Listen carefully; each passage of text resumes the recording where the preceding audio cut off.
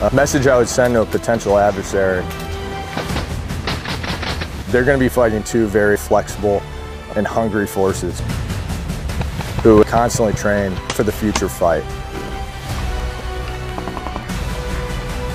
You're facing an ever-changing, ever-adapting force that is going to constantly be seeking to hunt and kill the enemy.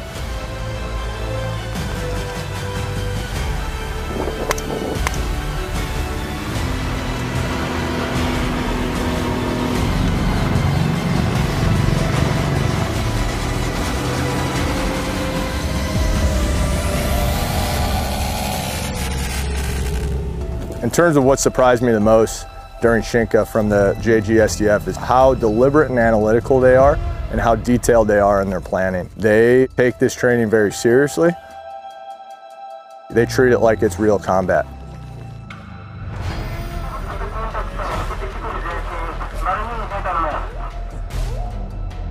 I was very impressed by the Marines' fighting spirit and their attitude to do the most of what they have.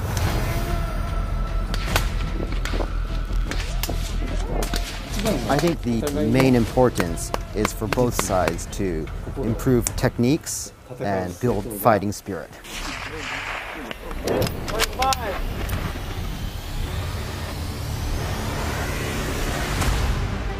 Shinka is a huge opportunity to have realistic training between both the Marine Corps and the JGSDF. When we were planning with the Japanese, and we were trying to take the best parts of all of our knowledge and our capabilities to create the best plan possible.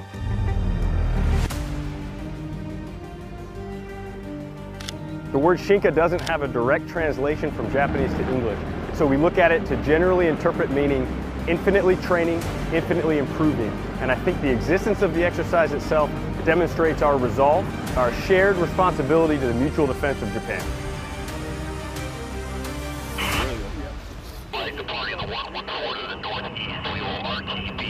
I think one thing that Exercise Shinka demonstrates to any potential adversary is that we are dedicated to fighting alongside with our key ally in Japan, and that we're able to fight in an expeditionary environment. We're able to move rapidly onto the objective, seize and retain that key maritime terrain, and that we can defend against a numerically superior force. The bottom line of this exercise is that it demonstrated that we are ready to do so here in the first island chain or anywhere else in the Western Pacific.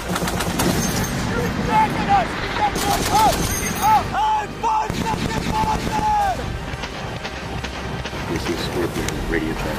Fire from the enemy, roughly 03. Roger, copy 40. Can you support 10 minutes, one round every 30 seconds? Roger, copy 10 minutes, one round every 30 seconds. Out.